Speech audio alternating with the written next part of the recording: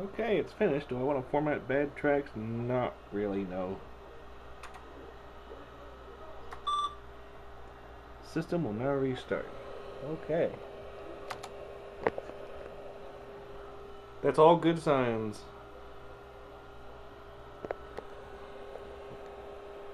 See, now we did a low level format,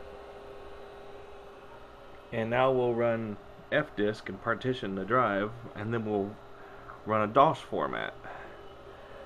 Now, low level format on an MFM drive is nothing.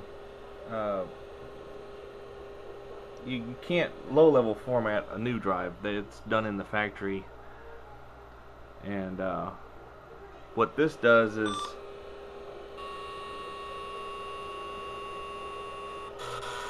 I did a seat test, huh? What this low-level format does is it reorganizes the hard drive. It realigns the magnetic material on the platters and gets the drive ready. It's because it's got a stepper motor in there, so the tracks are determined by wherever the stepper motor goes and the age of the drive, and sometimes those tracks can move. And when you do a low-level format, it puts everything back the way it's supposed to. We'll run a fdisk.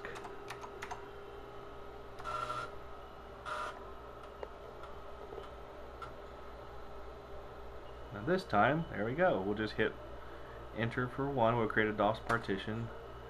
Then we'll create the primary partition.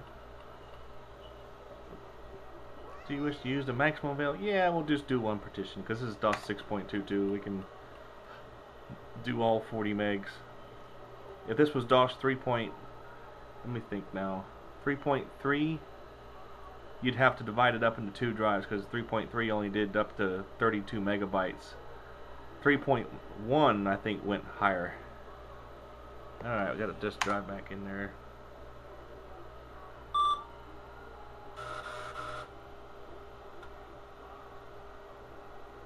So now the hard drive is partitioned.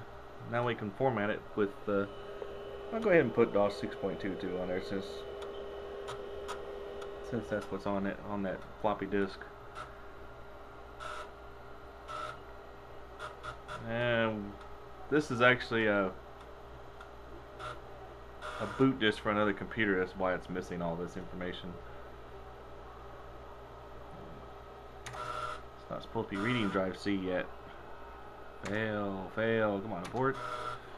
This is the auto execute files trying to read the hard drive. You have to see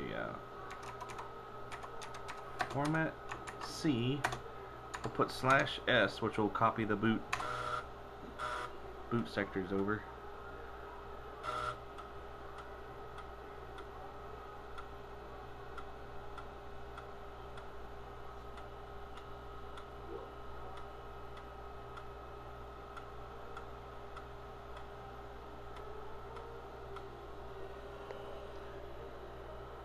Warning, all data will be lost. Well, there's no data on the hard drive, so yes.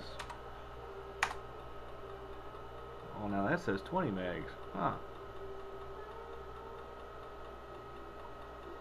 We'll have to look into that later.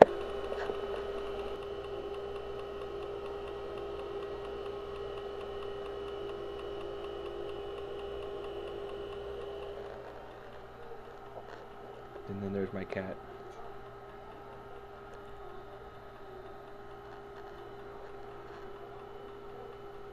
Who's just miffed that I'm talking to myself and not paying him any attention.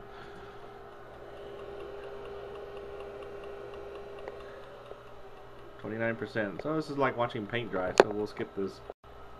Okay, there we go.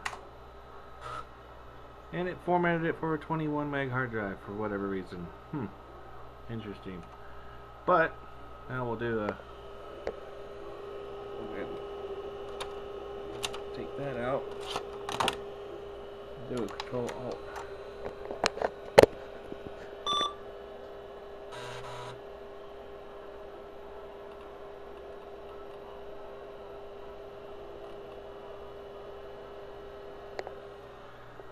And success. I think I know why it did a 21 meg. I think controller formatted it for the old hard drive specification and not the new. Well, so what I can do is I have all the information here. Let's go ahead and do this again. We'll do, well, this is a, well, this just proves that the hard drive is working, as old as it is, and it's functioning properly. I just didn't format it. That's the problem with the low-level formatting. If you don't have the right information in there, that's why you got to have a chart like this. If you don't have the right information in there, it won't format it to the right capacity. Right now this hard drive's at half the capacity it's supposed to be, so let's do debug again. Oops, let's see. I need to go to the, I need off the A drive, because that's where the debug program is.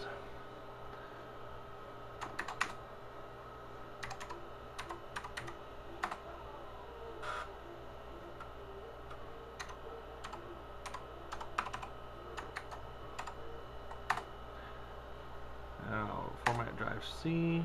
We'll leave the interleave alone. This time we'll hit yes. Now here's all the information. You don't have to punch in all the information in here, but you separate everything by spaces. So the first thing you enter is the total number of cylinders, which down here says it's 1024. So we'll put 1024 and then put a space. And then the number of heads. Well, this says this is a 6053. This says we have 5 heads. We'll put 5 and a space. The next thing on the list is the start reduce right cylinder, which is this here, which is showing the same as 1025. So it really doesn't have a reduce right. See, it skips it. It goes all the way to the end of the cylinder. We need the right pre-comp cylinder, which is at WPC. That is showing 512. So we'll put 512. Maxwell corrected. We don't want that. The CCB operation byte. We don't want that. So we don't have to put the rest of the information there. That's the basic information that the controller needs. The number of head, or the number of cylinders, number of heads, the reduced right, which is, it doesn't have a reduced right, so it's higher than the number of cylinders it's going to format, and then the right pre-comp cylinder, which is 512. So about halfway through the drive it starts reducing the power to the right heads. Alright, now we'll hit enter. You want to virtually configure the drive? No. Now we'll format. And there she goes again. Let's see what the result is this time.